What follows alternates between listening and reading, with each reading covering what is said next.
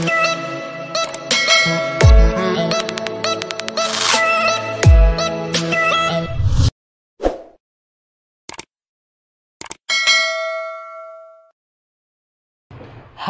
Welcome back sa aking channel.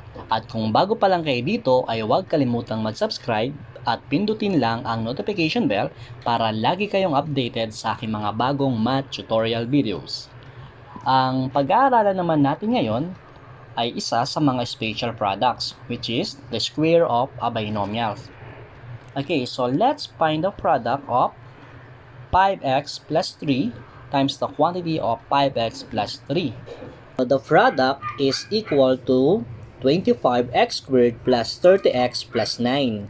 So, tingnan natin kung paano nakuha yung 25x squared plus 30x plus 9 using FOIL method. Okay, so yung 25x squared, nakuha natin sa pag-multiply ng first term. So, 5x times 5x is 25x squared. And then, yung 30x, nakuha naman natin sa pag-multiply or combined product ng ating outer term and inner term. So, 5x times 3 is 15x, and then 3 times 5x is 15x, and then 15x plus 15x is 30x. And then, yung 9 naman is product of our last term. So, 3 times 3 is equal to 9. Okay, let's analyze the given problem. Okay, so kung mapapansin natin, parehas yung ating first and second factor. So, ibig sabihin, pwede natin siyang gawing ganito. So, ito yung tinatawag natin na square of a binomial. Now, look at the product. We have the first term, middle term, and last term. So, how many terms do we have in the product? 3. So, remember, yung product class ng square of a binomial is a perfect square trinomial. Okay, so proceed tayo kung paano ba dapat isolve ang square of a binomial. Para makuha natin yung first term ng ating product, square lang natin class yung 5x. So, magiging 5x raised to the second power, or 5x times 5x is equal to 25x squared. Again, our first step is square the first term. Sa middle term naman, multiply lang natin yung first and last term. So, 5x times 3 is equal to 15x. So, pagkatapos nating i-multiply yung ating first and last term, multiply pa natin sa 2. So, bali magiging 5x times 3 times 2 is equal to 30x. Second step, twice the product of the first and last term. And then, dun sa ating last term, square lang natin yung 3. So, 3 squared is equal to 9. And then, for our third and last step, square the last term.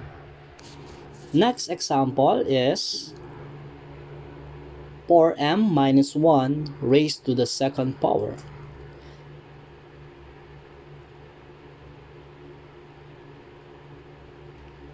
Okay, so how will you find the first term? Okay, so to find the first term, square the first term. O 4m raised to the second power is 16m squared.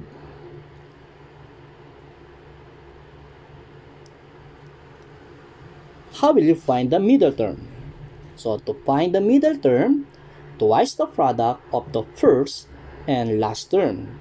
Okay, so 4m times negative 1 is negative 4m times 2, negative 8m.